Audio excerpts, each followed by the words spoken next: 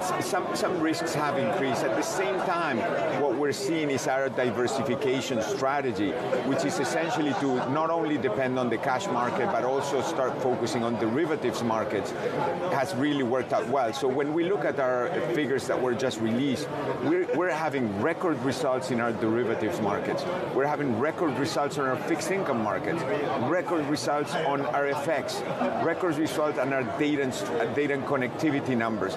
So across a range of areas, they've been going really well, and that complements the rather soft market in the cash side. However, we're seeing more and more IPOs that are coming up. You see every week now a series of IPOs. We've done over 50 now. I think the number is around 55, and we have close to 120 in the pipeline. So we're excited that there's like a bit of a resumption of activity in that, and optimistic about the medium term. I'll get to the IPOs in just a minute. I want to ask you about HKEX's role as a super connector for China. Is this still relevant given that pro-Western countries now are becoming more cautious about their capital investments into China? Yes, I would say that it's more important than ever. First of all, over the last 18 months, we have more connectivity initiatives than in the last 8 years since the Connect programs have been launched. So lots of new things being made, from Swap Connect, ETF Connect, bond futures, just like a number of things that allows investors to more easily connect with China.